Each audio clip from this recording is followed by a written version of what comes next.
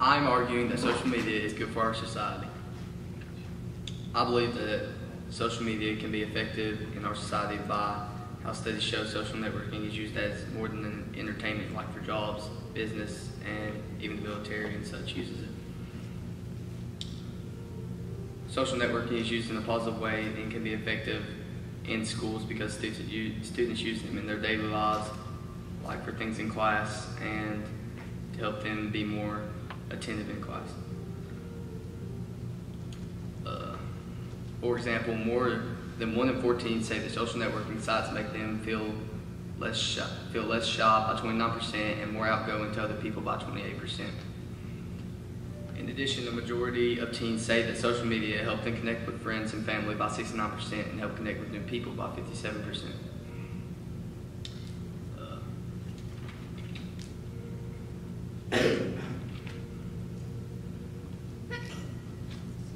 The explanation for this debate is to show how social networking isn't, as everybody describes, ruining the lives of our children. As for it's helping them become more successful and able to make positive impact in their generation and society. I'd like to conclude with saying that social media is good for students and teens because 96% of people with interest with internet access using social networking use it in a positive and effective way by helping them become more successful in colleges and in their future.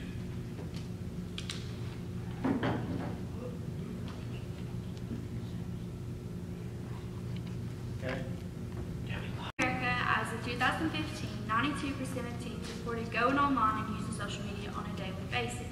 Imagine how much that percentage will increase as years go by.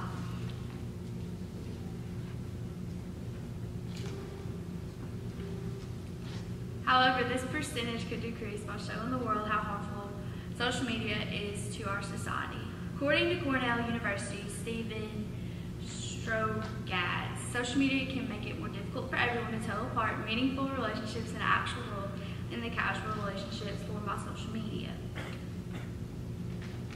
The impact of social media on our society is very harmful, and it leads to addiction to social media and associates more with cyberbullying. The first reason social media is harmful to society is addiction. Studies have clearly shown that proportions of the brain that are involved when engaged in social media. Social media engagement has been found to trigger two key networks in the brain, the mentalization network and the reward network. 3 hours a day on average is spent on social media for users ages 15 through 19.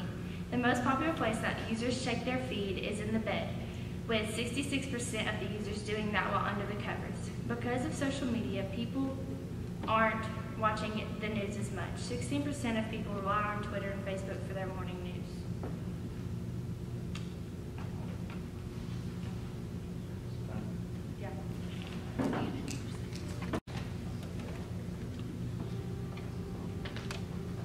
The reason for this explanation is to disprove the argument of how social networking can help teens and students become more successful in society today. As well as studies show that because of the use of social media and networking, more reported car accidents were caused from teens on their phones while driving. Not to mention that students tend to be more distracted in class when their grades lower, therefore students are less likely to be more successful at their work.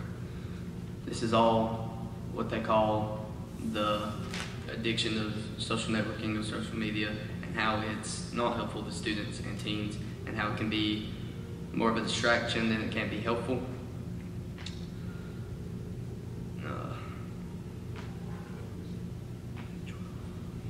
Therefore, people like to call social media an addiction, but if that's true, then why are these next generations becoming so successful in society and future generations?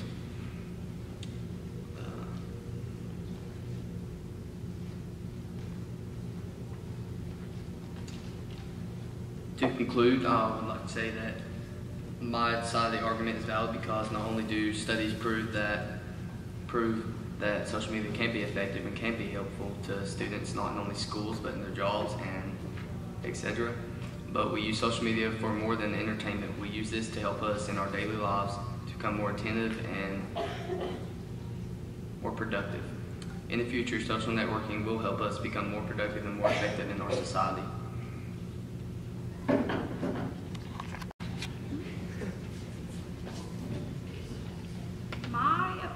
stated that social media is good on our society, but from his point of view, he doesn't realize how bad cyberbullying is on social media. Cyberbullies are everywhere on social media. 71.9% reported that they have been cyberbullied once a month or twice in a school year. 19.6% reported once or twice a month. 5.3% reported once or twice a week, and 3.1% reported almost every day. The studies covered a variety of social sites, but Facebook was the most common. Between 89% and 97.5% of teens who use social media had a Facebook account. 17 of the 36 studies looked at how common cyberbullying was, and the researchers found that a median of 23% of teens reported being targeted. About 15% reported bullying someone online themselves. 43% of teens said that they have experienced some kind of cyberbullying in the past year. Of teens who use social media, 88% report that they have witnessed someone being mean or cruel to another online, with 12% saying cyberbullying is a frequent occurrence.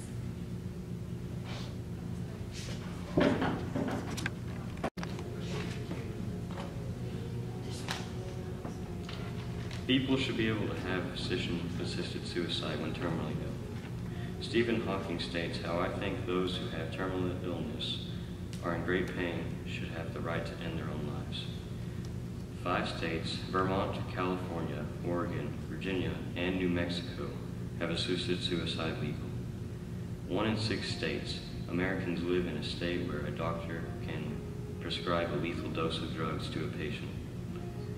Euthanasia should be allowed because if somebody is terminally ill and suffering, or if they choose, if they want to die with dignity. Patients that are ill should have the right to die.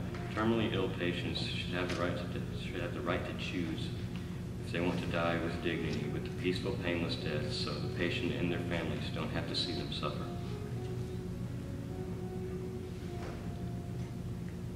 First reason it should be legal is the right to refuse treatment is recognized as a fundamental principle of liberty. So patients should be able to request medical interventions that can result directly in death too. Another reason terminally ill patients have the right to die is the Hippocratic Oath, which is the oath stating the obligations and proper conduct of doctors. One of the statements in it are do not harm. Euthanasia, being illegal, violates this oath by letting the patient suffer, therefore harming the patient.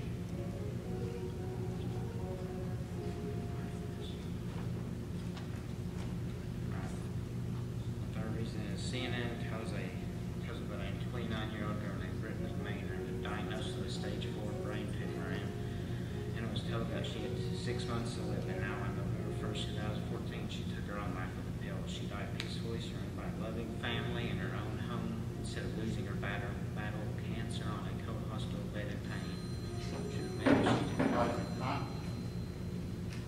Negative benefits from this.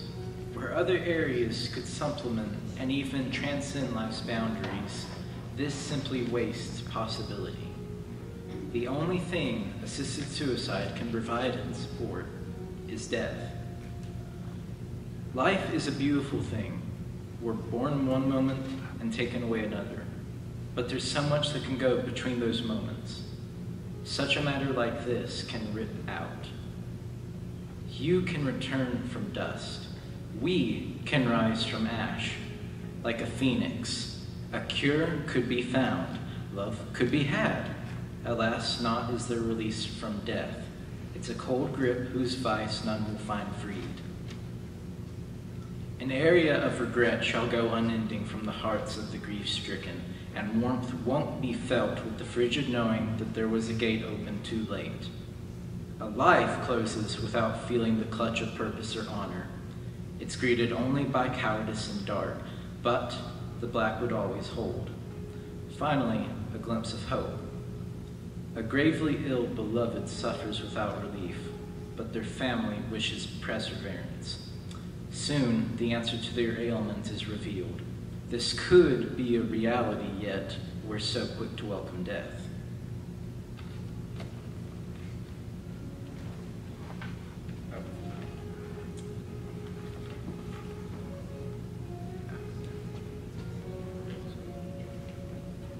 Physician-assisted suicide puts people in a weak state into an endangered state, which ruins the relationship between a doctor and patient, violating a bond held for millennia. Assisted suicide compromises the family of the beloved and can drive them to officiate and bring about a damaged state. Euthanasia. Okay. We got 1 minute and 30 seconds. Some might argue that there still might be a chance for someone with a chronic illness to survive it. But it's not fair to the suffering patient to let them sit there in that helpless state until their inevitable death. So,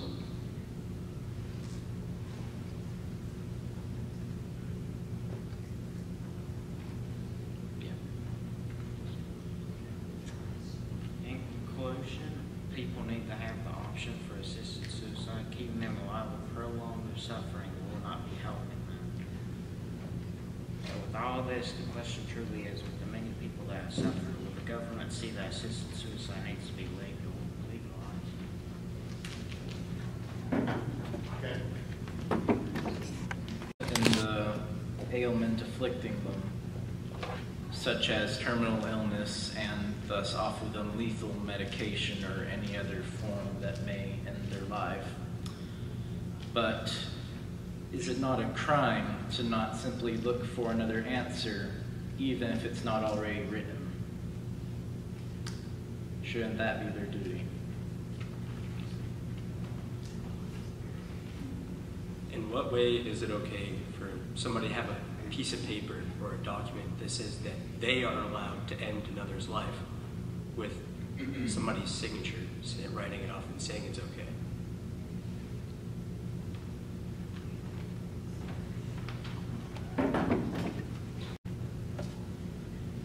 Many school shootings have occurred, and the death toll is uncalled for. Sandy Hook, Columbine, and Lyndhurst are just some of these examples, and all of them have something in common: deaths that could have been prevented. We believe that if teachers are trained and armed, they could diffuse school problems more efficiently, and if they're willing to hold a gun. The first reason is teachers should be able to carry a gun during school hours if they're willing and properly trained to carry a gun. They should not be forced to if they don't want to. And denying this privilege to carry a gun during school is just stopping the law-abiding people from it and enabling the people willing to do bad things to take advantage of these people that are following the law. By disabling someone to protect themselves, you are enabling people who wish to harm an easier passageway with less problems. If a teacher sees fit to take the steps to become trained in carrying a gun, they'll know their responsibilities so they can take them in their own hands and protect children and their own lives. Teachers should be able to carry a gun in school because of school shootings. In hostage scenarios, law enforcement standoffs can occur, and law enforcement, if they can't get there quick enough, then they can take matters into their own hands and protect lives and save lives. A teacher with a firearm is clearly much more protected than one without, and so is the class that he or she is over. So in whole, a school would be a much safer place if the faculty were trained and willing to possess a firearm and being able to defuse a situation before law enforcement could even get there. In the Sandy Hook shooting, 2 teachers went into the hallway to investigate and only 1 returned. Imagine how differently that would have played out if the teachers were armed. When most teachers go to college to earn their degree, the focus is on how to best educate students. A teacher would learn all of the skills necessary to show students how to complete their educational requirements. However, our society has turned the teacher into a protector and not just an educator. 4% of school shootings happen at schools and educational facilities. This small number of incidents would not be prevented by teachers having firearms. The first reason that teachers should not carry firearms is because they are not trained law enforcement officers. Students are at significant risk when teachers carry firearms because of their lack of training, lack of preparation for situations, and their lack of control. According to the Huffington Post, many kids, especially boys, learn to handle their problems with their hands and not their minds. By allowing teachers to carry firearms, students would be more likely to get their hands on a firearm. If teachers were not allowed to carry firearms, students would not have the access to them. Allowing teachers to carry firearms is dangerous to the school environment, distracting to the goal of education, and frightening for students. According to thinkprocess.org, an armed teacher would be able to protect students from a gun. If all went well, this would be the ideal. However, all of the risks would outweigh this one benefit. Some may argue the side that teachers should be allowed to carry firearms on the school campus with a permit, but this makes the teacher responsible for carrying firearms and protecting all students. This makes the process redundant of having a school resource officer on campus at all times, just as every school has. It is clear that teachers should not be permitted to have access to firearms. Essentially, teachers carrying weapons in school would be trouble for everyone in the school, including themselves. One wrong move could cause the loss of an innocent child's life.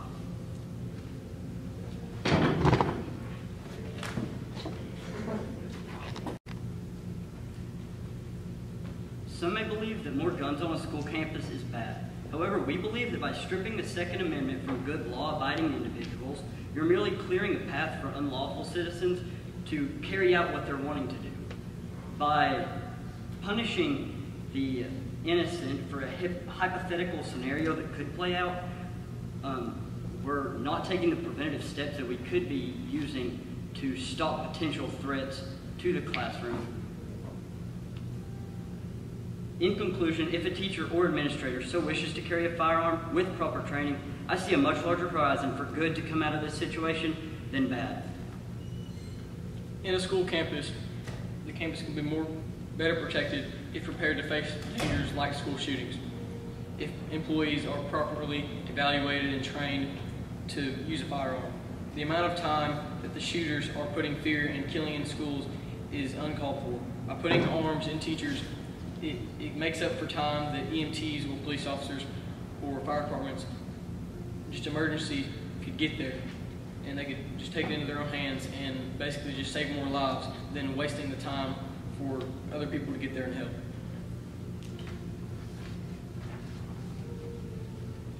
Evil will be here forever, so why ignore this problem when we could be taking steps to solve it?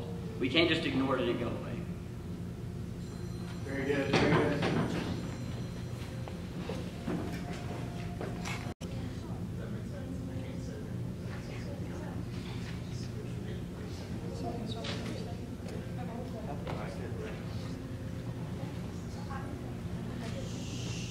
Death cannot be controlled. Arming teachers would not be necessary because of the armed people we already have. If teachers were able to protect the students, this would be ideal, but all the risks would outweigh one benefit. In conclusion, guns should not be allowed at school to prevent distraction, danger, and fear. Firearms on school campuses are a bad idea because it does not make kids safer. It makes the situation more dangerous because if something happens, then more bullets would be flying. No matter what, you can't stop people from getting guns even if they're not supposed to have them. Teachers should not be able to carry firearms in school, no matter the training you go through or how you don't know how you will react to the situation of having to pull a firearm out during school. Our president says that he recommends people should take advantage of the Second Amendment, but school teachers and staff do not need to carry firearms because it's not their role at their job, because we have SROs for a reason. Just because a teacher has a gun does not mean that they can stop a school shooting, because what if there's more bad guys than good guys in that school? And in a situation that's high stress, nobody's going to remember their training. They're just going to do their first instinct, which more than likely will not go back to their training. They will just freak out. To the flag and soldiers and our country, if you kneel during the national anthem, you should be suspended and not be able to play that game. It started off with one guy kneeling for the national anthem. Now several teams are doing it as a whole.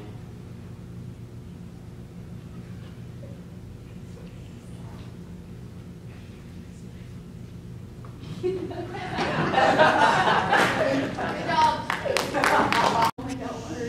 matter. Great. We're lucky that it's not going to have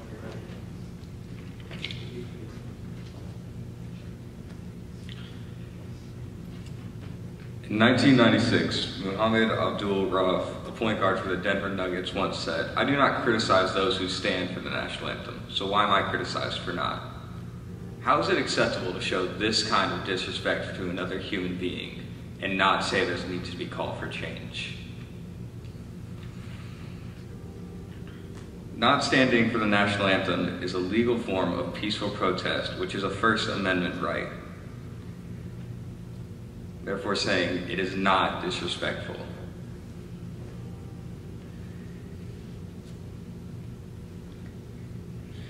A letter signed by 35 U.S. veterans stated that kneeling is far from disrespecting our troops, and that there is no finer form of appreciation for their sacrifice than for Americans to enthusiastically exercise their freedom of speech.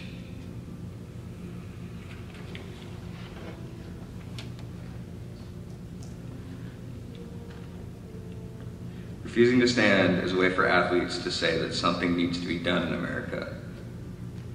The 49ers quarterback, Colin Kaepernick, said that he was not going to stand to show pride in a flag for a country that opposes black people and people of color.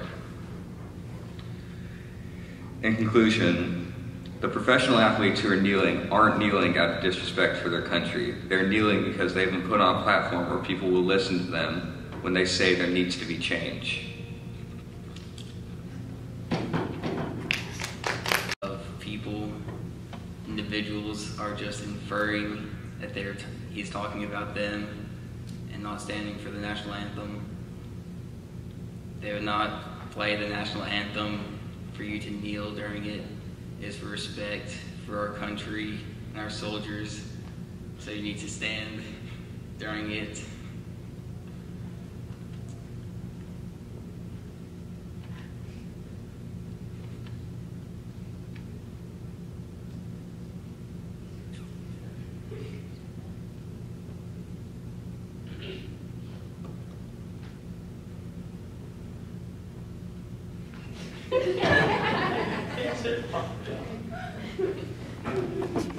Yes.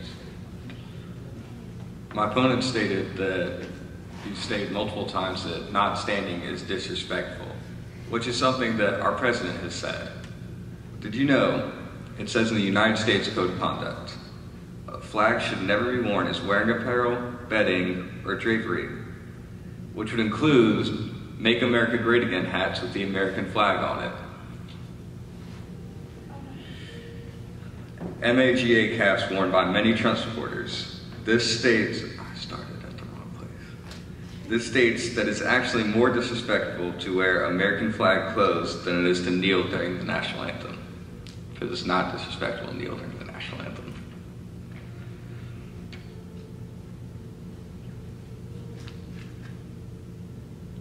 Thank you.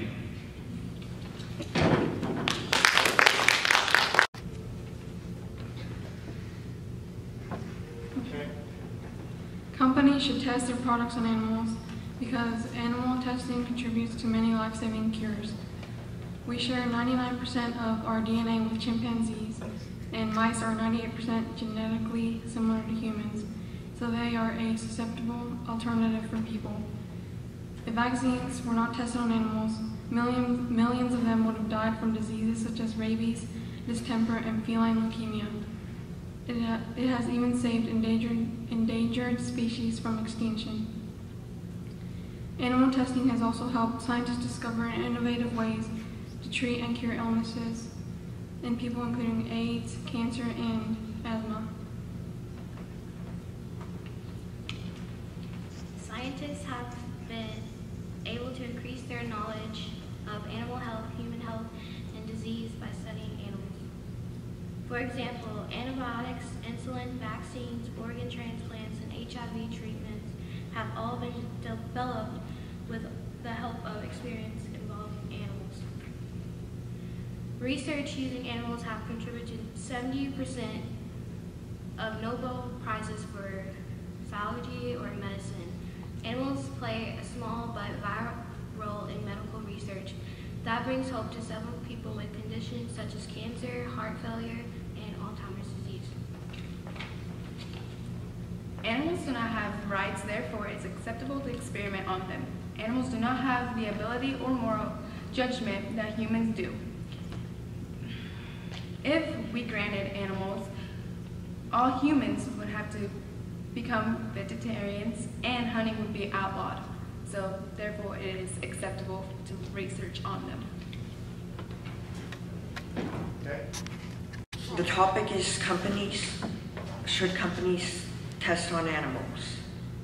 I don't think they should, because companies, we are arguing for the side that there doesn't need to be animal testing for all drugs, and that it isn't needed, and there are alternatives, and that there are times it hasn't worked and it is painful for the animals. Traditional animal testing is expensive, time-consuming, uses a lot of animals, and from a scientific perspective, the results do not necessarily translate to humans. Dr. Christopher P. Austin, Director of the National Institutes of Health Chemistry Genomics Center. Animal testing has been around since the 19th century. There has been no documentary of when it first started, because they do not care about the animals they test on.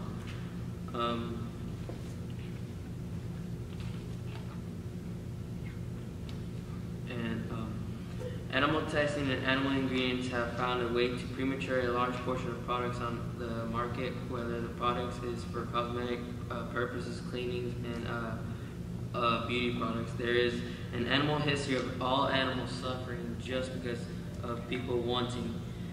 The good thing is that people are finally doing stand for animals not to be tested on.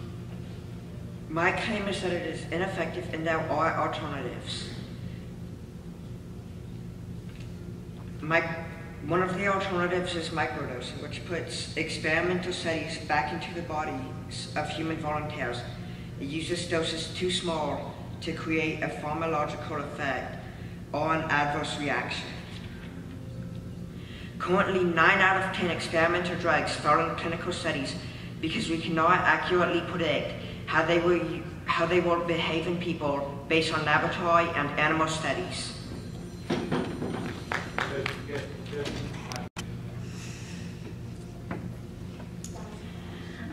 Yes, it is harmful for the animals, but it also benefits for the animals and humans for new cures for diseases. Yes, also it uses a lot of animals, but they also save a lot of lives. And animal from the fruit fly to the mouse are widely used in scientific research for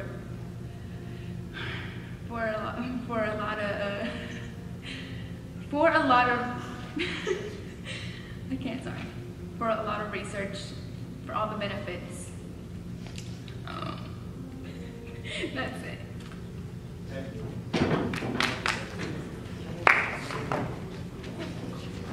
Said that the chimpanzees are 99% as like us, but they're not 100%, so they could still fail. That 1% is still enough for a chemical to fail.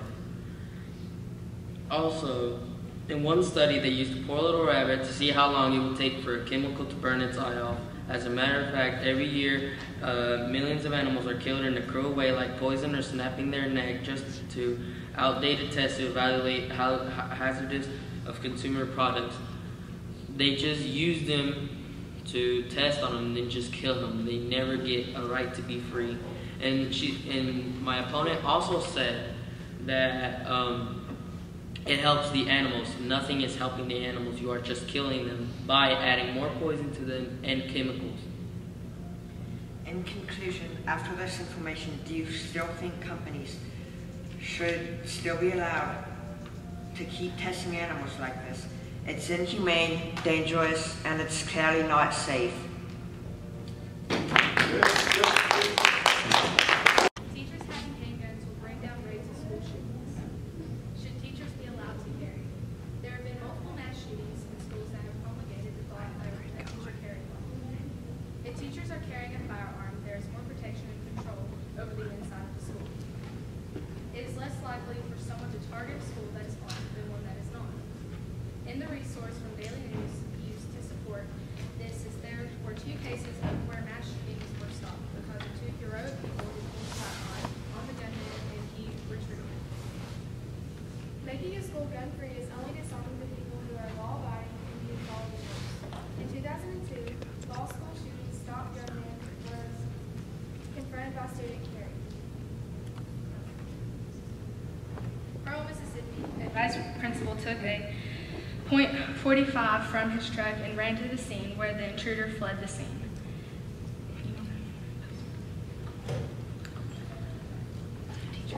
A teacher would have access to the firearms at all times, and if one went crazy, could cause adverse issues. Someone could say the above about a teacher using the firearm for situations it is not intended for. The argument, too, that is how many teachers have gone crazy and pulled a gun out in school to kill a mass number of people. If there are teachers carrying firearms in schools, it would decrease the chances of anyone coming into the school armed to kill.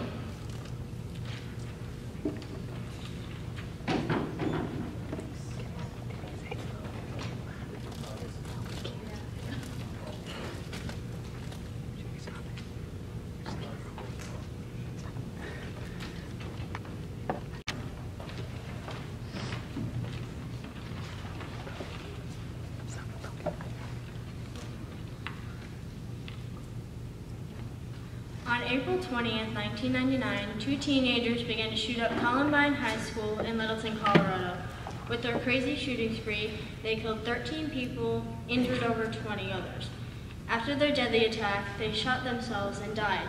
With the presence of guns in schools, this horrible act could happen more frequently. Handguns should not be allowed in schools. In case a teacher or a student was mentally unstable, they could also take a gun and try to shoot up their own school. If there were handguns in schools, then a student with a mental illness or emotionally unstable could get a hold of the gun and potentially shoot up the school. This is also the same for a teacher. If a teacher is emotionally unstable, then if he or she had a gun, then he or she could potentially shoot up the school as well. 122 school shootings since Sandy Hook happened. Of those, there were 12 accidental shootings, 97 assaults, 11 mass shootings, and 12 suicides.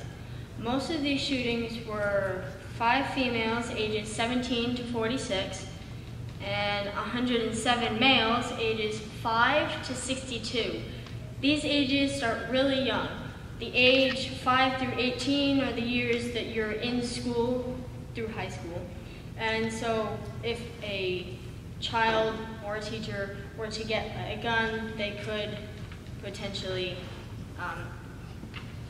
shoot up a school. The Second Amendment states, a well-regulated militia being necessary to the security of a free state, the right of the people to keep and bear arms shall not be infringed. Nowhere in that amendment states that handguns should be allowed or not.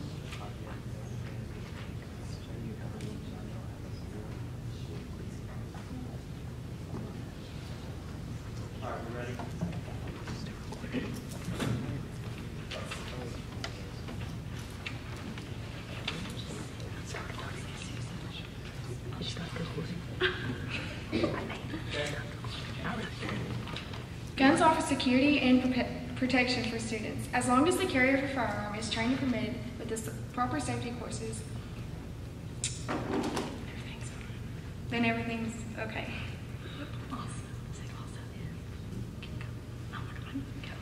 Also, if a teacher is emotionally unstable, then why are they teaching? Suicide is your own choice. People might say mentally ill people with a death sentence or suicide mission per se would still come into the building in hopes that they would be killed. Fact being that there are less mentally ill people shooting up schools than there are sane people walking into a school every day, so why not let teachers protect our schools in a way that would ensure that every individual is safe? As a result, cops cannot be everywhere at all times, and it is a fact that it is less likely that someone will target an area that is armed than one that is not armed, with signs that are fully armed for protection. Having more guns would ensure less violence, as there are more sane, law-abiding people walking into schools every day than there are not. There will be skeptics that will state that this will cause more people to become curious or feel more empowered by using or having these firearms attached to them. But that statement goes back to the teachers having to first be trained, permitted, and have special psychiatric evaluations done to be able to carry around the children. Also, a claim that might arise would be that if it will not make the kids feel safer, kids are young and really don't know what truly makes them safe. We need to actually be safe than rather just feel safe. Lastly, a teacher carrying would make that the case.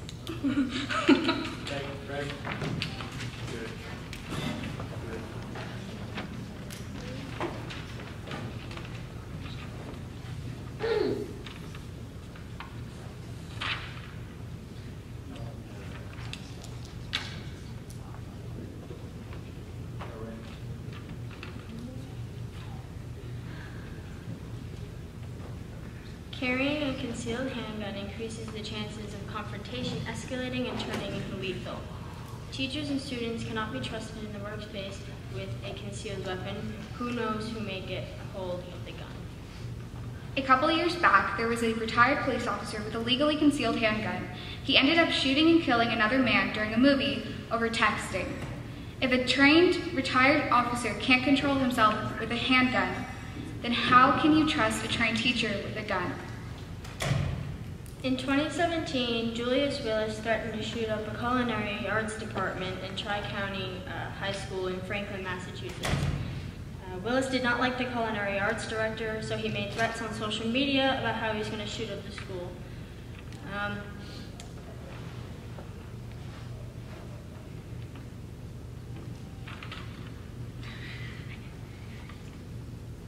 In the debate that our opponents brought up, they started talking about how it is less likely for a school with guns to be shot up.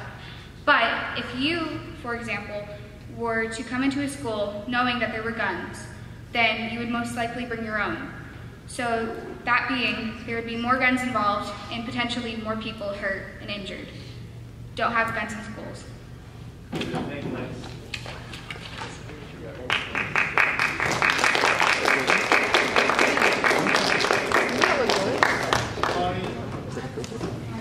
No, I did it. Yeah, good. That one? No, not that one. Yeah, that's good. Thank you. Yeah.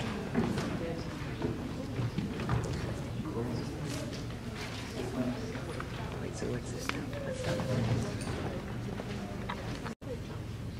Okay. Imagine you're sitting in a doctor's office. You woke up in a panic this morning because of a blemish you found on your skin. The doctor walks in and gives you the exact news you didn't want to hear. You've been diagnosed with melanoma, a particularly lethal type of skin cancer. However, all hope is not lost. With the research involved in human cloning, the cure for and prevention of any particular genetic disease, such as melanoma or other types of cancer, is very much within reach. With the patient's stem cells, replacement cells can be made to replace the affected area of your body and cure you. The restrictions put upon clothing and cloning and its research should be uplifted because of its ability to cure many genetic diseases such as cancer and melanoma. To start with the knowledge given us today, human cloning has an otherworldly amount of potential and promise in improving our quality of life. But this promise is overshadowed by denial of research and practice in these procedures. Firstly, therapeutic cloning is used in procedures that are in practice today and have been shown to treat neurological problems like Alzheimer's disease or Parkinson's, repair hearts, produce insulin for diabetes, and replace any kind of living cell that has been injured or otherwise dysfunctional.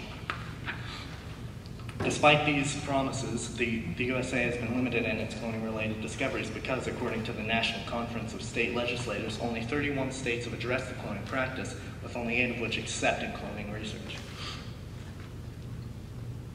Therefore, we lack the documented negative information to justify an appropriate ban over cloning. The second reason for the allowance of cloning is that cloning, both reproductive and therapeutic, can cure such heinous diseases as Parkinson's disease as well as Alzheimer's. For example, on June 9, 2011, doctors in London implanted a synthetic trachea into a 36-year-old man with late-stage tracheal cancer, curing his cancer. In conclusion, allowing the research of cloning would immensely improve the overall health of society and save many lives.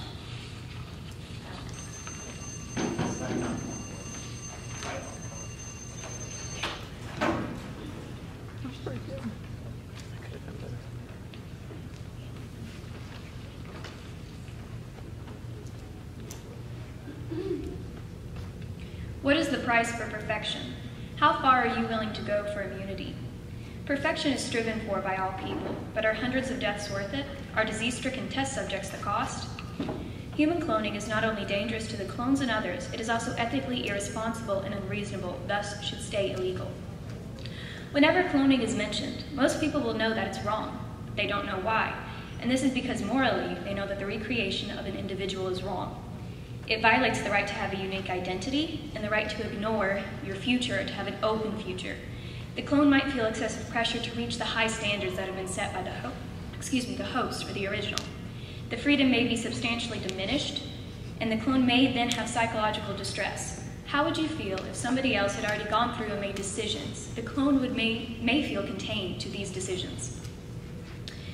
Human cloning would also diminish the value that we place on, and therefore our respect for human life, because it would lead persons to being viewed as replaceable. Because with human cloning, you would be allowed to recreate a loved one or a historical figure. But this clone will be different in many aspects to the original, as its personality and its environment will have changed from before. Some may disagree, claiming that ethically, human cloning is entirely reasonable and that overall, the end defines the means. This means curing medical diseases and saving a nation. But the ends to obtaining these means involve death rates over 93%. Overall, human cloning is a violation to a person's individuality and can psychologically damage the clone themselves. Human lives would mean less. How does that improve a nation? Human cloning is too much of a risk to all participants. The rate of success is only 0.1% to 3%, leaving all persons too vulnerable to an experiment that is too idealistic and immoral to be reasonable. Cloning diminishes the value of human life and can hurt the clone psychologically. These are the prices for perfection and immunity.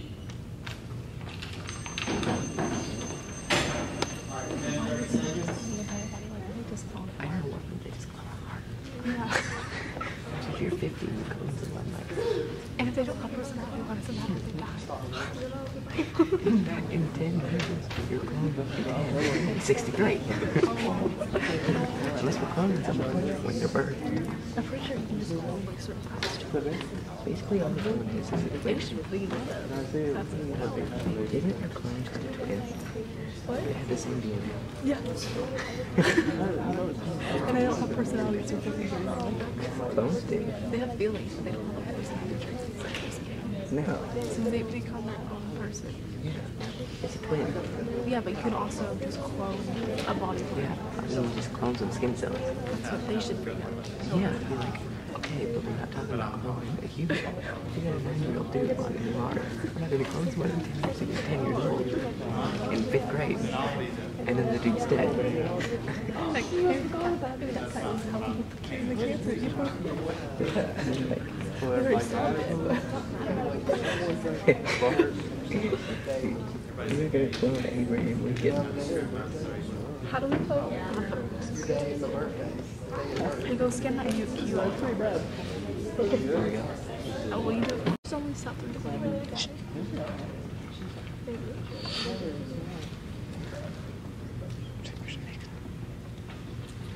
Perfection is unachievable. Striving to be perfect is impossible, and we can definitely improve ourselves, and that's not an unethical goal to achieve. Everyone wants to improve, and as long as we can improve, we will be better, and in no way is that wrong. She brought up the fact that how clones would be different to the original, and simultaneously claiming that it would be an infringement on identity default. So it would be a different thing, but it would overtake your identity. You claimed the rate of success was 1.1 to 3%, and there weren't really any specific boundaries made about what success was. 93% death rate to what? As of now, there has only been one instance of human cloning, and that was in 2004 by Shukrat Metalipov in Russia.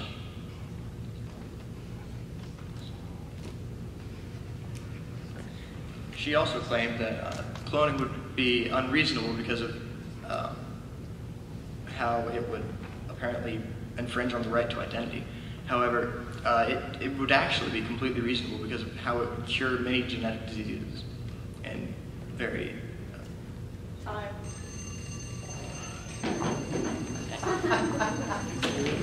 What? That was a terrible rebuttal. I had hope for that. I had so many things to say. This is why you're here. You're wrong. Which side's negative and affirmative? Negative. Okay, it's taken a little bit. Why don't I just take a picture of it? Listen, they said, I'm not emotional. Why don't we just talk about one? Otherworldly, if, imagine. These were all words used in our opponent's debate. The success rate is less than 5%, and the success rate being that they survived the cloning and things actually turned out decently okay. There were 276 failures, meaning deaths, before Dolly the sheep even happened. And she had premature arthritis, a lung disease, and died at a very early age. They mentioned genetic mutations curing the diseases that they discovered. These, so far, have been far worse than what they were originally, meaning that we're just going to make other people's worse than what they already are. And this is a human cloning debate, not a body parts debate, sorry. So when they say that they're creating an entire body and then just using certain organs, we're making a body farm, and that itself is repulsive, which is why we should not have cloning if we're just going to use individual parts.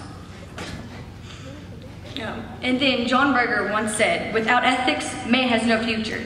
This is to say, mankind without them cannot be itself. Ethics determine choices and actions and suggest difficult priorities. That's all. Thank you. I'll be up there. I'll be up there. Was diagnosed with terminal brain cancer called glioblastoma, which is very aggressive. Brittany had limited time to live. The tumor had her brain from this disease was so large, Brittany would have required a full brain radiation. The brain radiation would have burned all of her hair off her scalp and caused the worst of burns. Maynard would have been pretty much bedridden with great suffering. There was no treatment that could save her life. Thought of going into this trial of pain only to meet her end caused Brittany to rethink the situation. Brittany and her family decided that physician-assisted suicide was the best option. Brittany passed away peacefully in her home in Portland, Oregon, with no suffering and no pain. Now, put yourself in her shoes. Would you rather go through the greatest of pain and the greatest of suffering, or go out peacefully through physician-assisted suicide with your dignity fully intact? Brittany Maynard wanted to go out peacefully instead of going through the rough struggle that would result in death anyways. She didn't want her family to see her suffer in hospice care till she reached her end. Brittany received a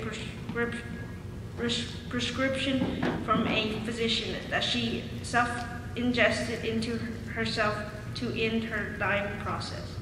Physician-assisted suicide should be a lawful medical procedure for competent terminally ill adults because it is a compassionate response to relieve the suffering of dying patients. Advocates of assisted suicide laws believe that mentally competent people who are suffering and have no chance of long-term survival should have the right to die when and if they choose because there are more benefits of helping terminally ill patients who request to die than non-beneficial outcomes. Examples of these include helping terminally ill patients that request to die will free up medical funds to help other patients that have a chance at living. Helping terminally ill patients that request to die by physician-assisted death will improve care and comfort qualities at the end of life, and also vital organs can be saved and used to save other patients.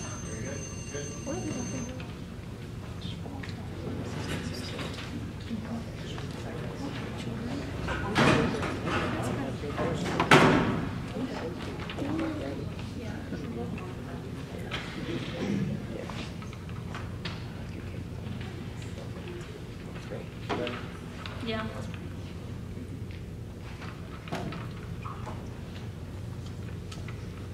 Barbara Wagner told ABCnews.com that I pretty much got a letter in the mail today that said, if you want to take the pills, we will help you get that from the doctor and watch you die, but we won't give you the medication to live.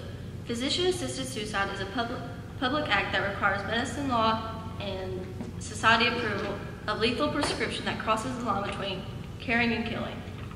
It should not be legal because of financial incentive for premature death, and it goes against the Hippocratic Oath.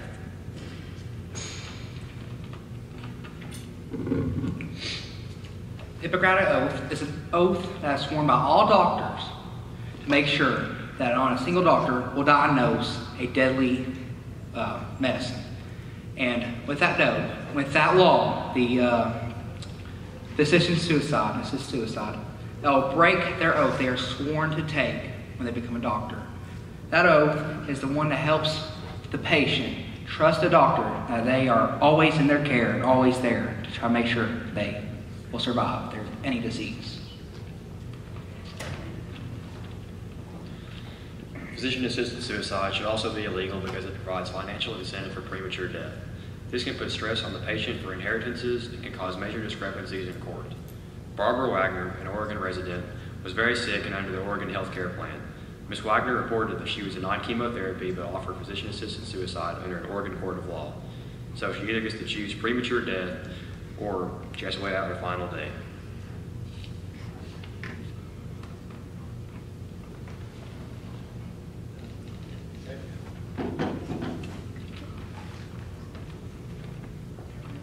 All right, we have a minute and 30 seconds.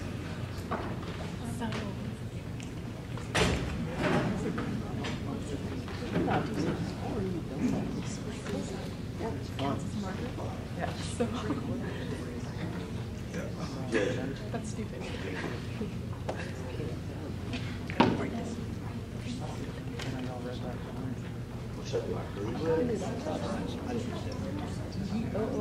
I agree.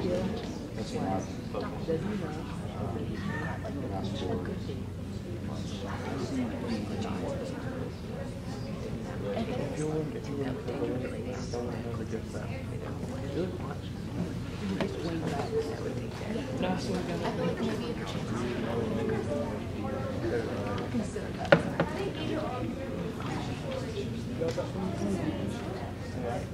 I do.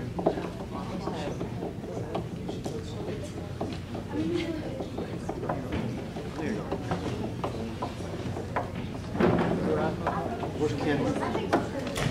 Is Kenley over there?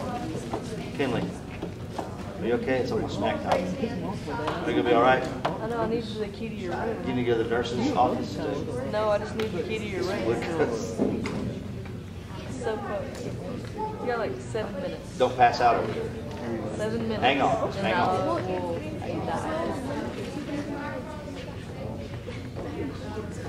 Oh, yeah? And you hold them up straight up and then you just fall in your back. Blood go to your head? Yes, sir. You done this in class or you just saw? There's no way. Huh? Yeah, it wouldn't be good. Wow. It was like.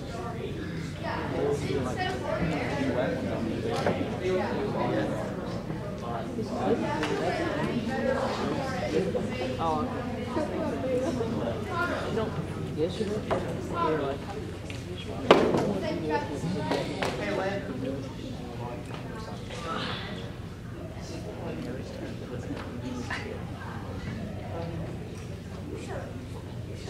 All right, audience. Ready? Okay, so opponents say that it's against the doctor's oath, and like it's not the doctor's choice, because like opponents may say that such laws devalue human life. But if people have the right to refuse the life-saving treatments that doctors offer them, the patients with mental illness or diseases should have the freedom to choose to end their own lives. If it's the patient's choice, it should be their choice. The doctor shouldn't have a say in anything. Because the patients, they're suffering. They don't want to go through this or put their families through this. So it's their choice, it should be their choice.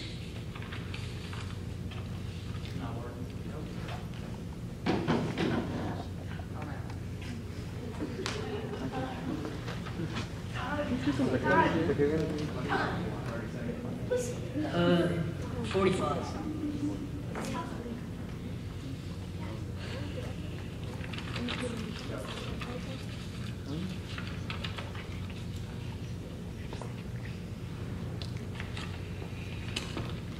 In conclusion, physician-assisted suicide should be illegal for competent terminally ill adults because it is a compassionate response to relieve the suffering of dying patients.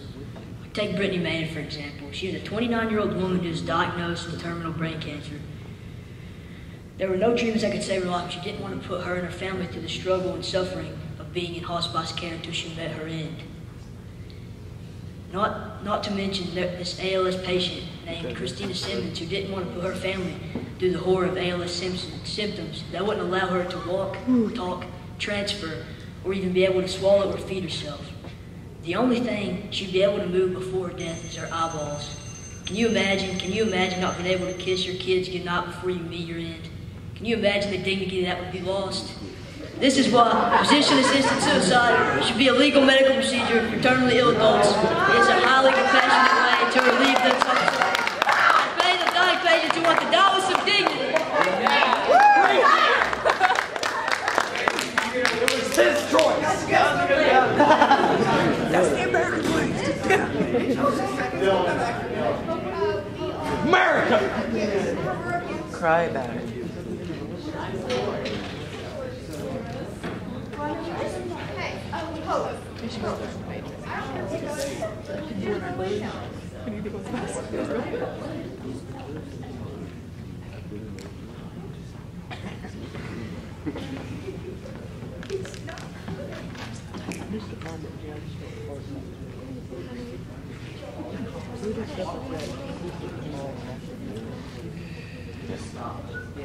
One time I gave a call to Daddy.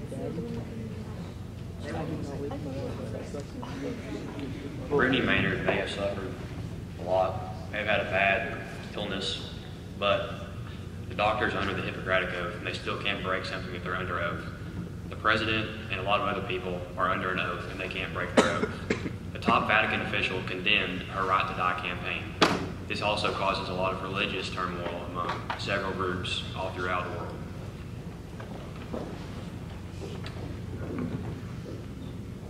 Others may say it is their choice if they would want to commit suicide or not. Well, even if the patient decides to choose physician-assisted suicide, they would have to wait 2 days before it even will happen. Well, just think of that. You have 2 days to think if your life's pressure on. Is that a lot of time? Well, some of y'all might say, yeah, it's a lot of time, but think. How many days could you live? That's a good thing. Would you live 2 days, which is guaranteed, or will you live where you can live long enough for them to find the cure for your disease? Now you say, how'd that happen?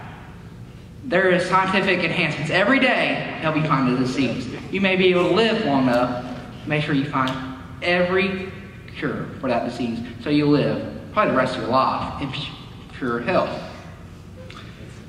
Yeah. In conclusion, we believe that physician-assisted suicide should not be legal for humane and logical reasons. The first reason being that it breaks the Hippocratic Oath, and the second being that it causes financial turmoil. From a mathematical standpoint, you have a 1 in 400 trillion chance of being born. If you were blessed with such a great opportunity, why would you want to waste it? Why would you not want to spend those last few moments you have with your family and make things right among everybody that you've ever known?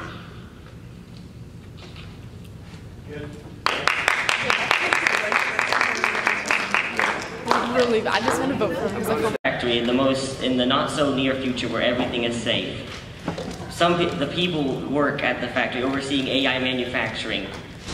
Every human overseeing the AI in this large factory makes sure everything is the perfect quality. Ever since AI have taken over the labor workforce, manufacturing rate has greatly increased and there has been lower rates of harm.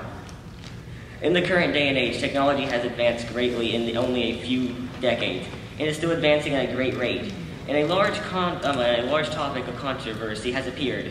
This controversy is the development of artificial intelligence, and if it shall be continued or should it be stopped. Many people disagree on this topic and what is the correct choice of actions. The development of AI should be continued as humans will benefit from their assistance. I stand for the AI development because major positive impact on human society would happen, since AI has more positives than negatives when working in the workforce. AI is a better alternative to humans in the workforce. For example, is what scestack.org reasons on why AI are superior. AI is cost efficient since it costs a good amount when you start off, but in the overall, they don't have to pay them monthly. And another reason from scestack.org is AI has no emotional barriers, which can stop humans from being stopped because they're tired, or they're having emotional problems in their life. AI is currently developed as narrow AI that is designed to do one simple task. However, the long-term goal of many researchers is to create general AI, which is AI that can do multiple tasks like a human worker, but it could be even better. Today, what are we talking about? AIs.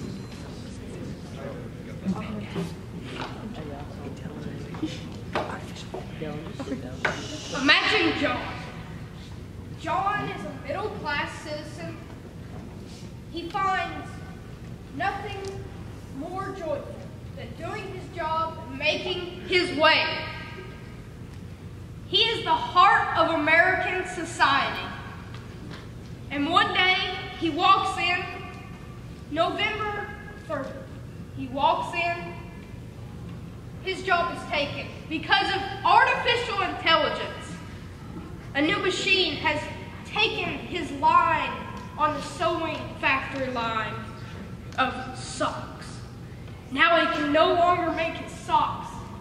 A machine is doing it for him. Yes, production rates go down.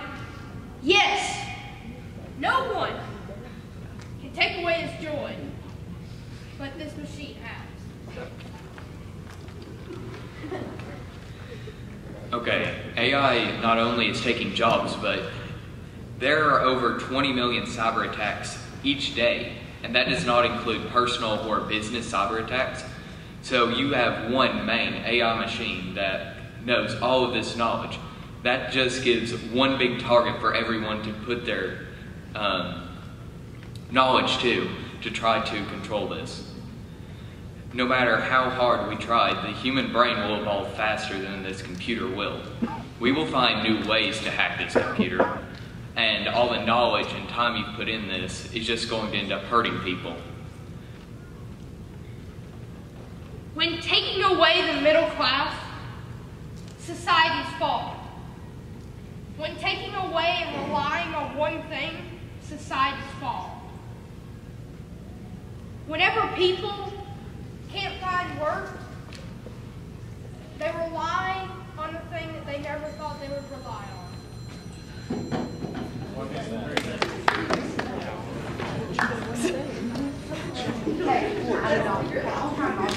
All right, so right now though.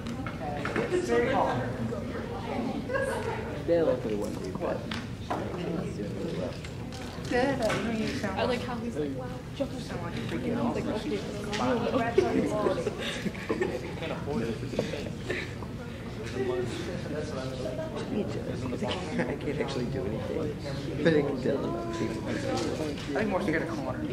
I really want to go this debate about. Oh, they were saying Do something. I'm very distracted. Should we force kids to do it? I hate debates. School's out. 14 minutes and I say you in the gym with me sex about every day. I'll be hard. It's waving, not doing it. Stop. Yeah, but I'm in the car, you know it. I did. Someone did that. Brody can't knock out a kid's score. Mentally handicapped. Yeah. Mentally handicapped. Well, mine's Don't we say this is a word? so I'm gonna have to get it. But as my days Monday, I just get it. So I just switch it to Tuesday. I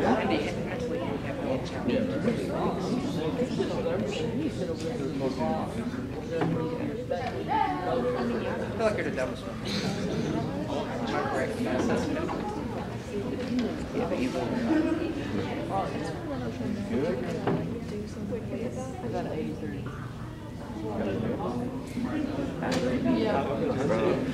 Yep. The only time I get 100 in my class.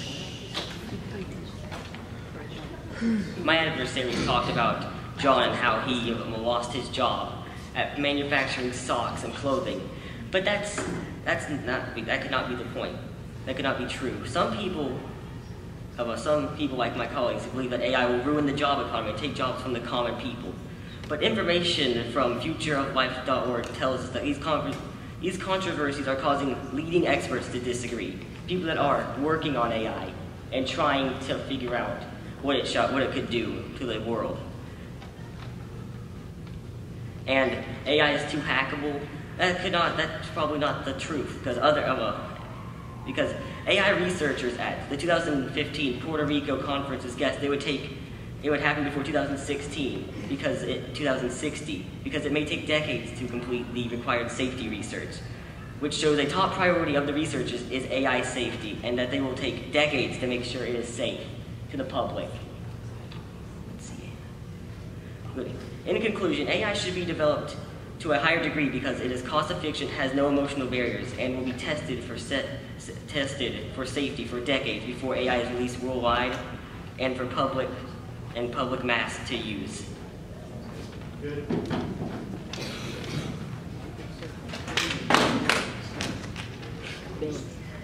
What did I freaking say? Huh? What did I just freaking say? I didn't think your hair in the water. Just get my big old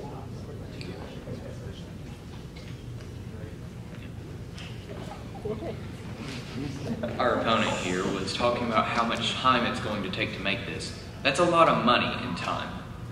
And we have been making more and more advanced computer viruses as the years go on. So if you say it's going to take 40 years to make AI safe, in 40 years there's going to be more viruses. There's going to be more ways to attack this. It's not always going to be, we solved this one way, they're not going to make another way to attack this. It's impossible.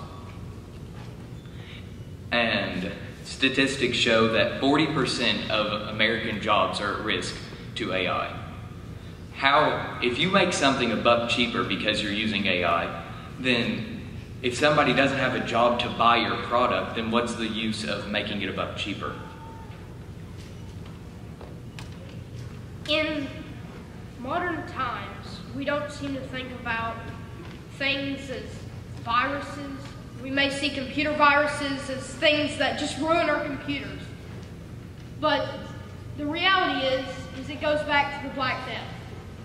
They had one way of getting food and supplies, and that was by boats coming in from other countries. That's how it spread.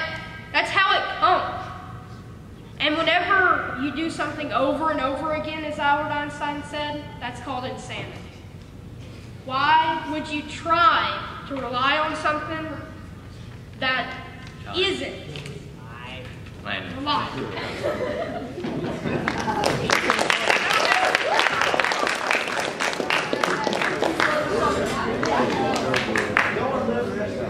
All right, make sure you vote, please. Who won? Can you listen to votes right now? Wait. Make sure you vote, please. They won. Who's the fifth one? I don't even know. Can't wait that long.